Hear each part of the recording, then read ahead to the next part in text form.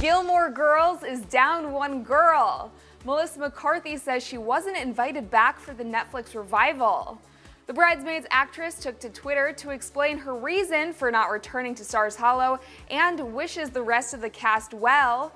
However, it looks like Melissa has not been forgotten.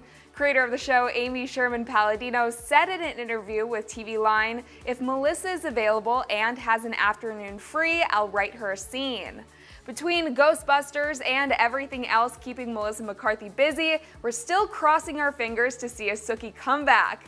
And of course, for more TV news, be sure to stick with us here at Celebified.